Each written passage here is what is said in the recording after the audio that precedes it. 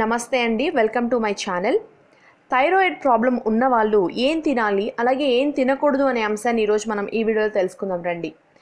విపరీతమైన ఆందోళన, చర్మం పొడిబారిపోవడం, మలబద్ధకం, ఒళ్ళు నొప్పులు, కీళ్ళు కండరాలు పట్టేసినట్టు ఉండడం, బరువు పెరిగిపోవడం, నెలసరి సమయంలో అధిక రోజులు రక్తస్రావం కావడం, ఇవన్నీ కూడా హైపోథైరాయిడిజం లక్షణాలు. థైరాక్సిన్ హార్మోన్ తక్కువగా విడుదలవ్వటం వల్ల ఈ సమస్య అనేది తలెత్తుతుంది. గర్భం ధరించాలనుకునే మహిళలు ముందుగా థైరాయిడ్ పరీక్షలు చేయించుకోవాలి. నిర్లక్ష్యం చేస్తే రక్తహీనత వంటి సమస్యలను ఎదుర్కోవాల్సి ఉంటుంది.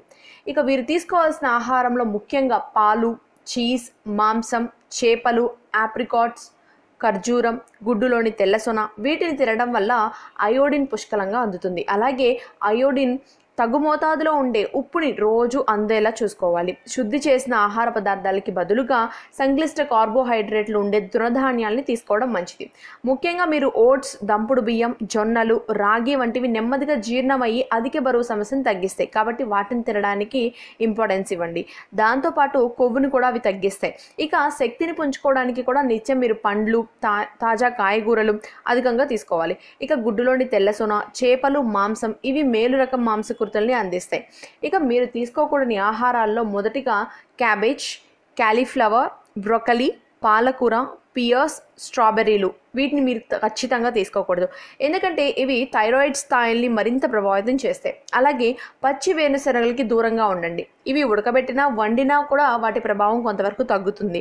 ఇక సోయా పదార్థాలు తీసుకోవటం వల్ల హైపోథైరాయిడిజం మరింత పెరిగే అవకాశం ఉందని అధ్యయనాలు కూడా చెప్తున్నాయి. కాబట్టి సోయా పదార్థాలకి దూరంగా ఉండడం మేలు.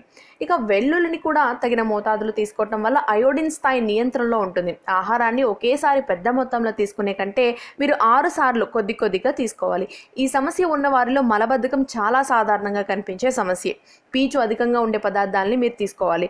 నీళ్లు అధికంగా తాగండి. హైపోథైరాయిడిజం ఉన్నవారు తప్పనిసరిగా తీసుకోవాల్సిన పోషకం సెలీనియం. ఇది చేపలు, మాంసంతో పాటు పుట్టగడుగుల నుంచి కూడా అందుతుంది. సో ఇప్పుడు నేను చెప్పిన ఈ ఆహారపు జాగ్రత్తలు తీసుకున్నట్లయితే మీరు సమస్యని పక్కన పెట్టి హాయిగా ఉండొచ్చు. మరి ఈ వీడియో కనుక మీకు నచ్చినట్లయితే లైక్ చేయండి, కామెంట్ చేయండి, షేర్ చేయండి. మరిన్ని వీడియోస్ కోసం మా ఛానల్కి సబ్స్క్రైబ్ చేసుకోవటం మర్చిపోకండి. Thanks for watching.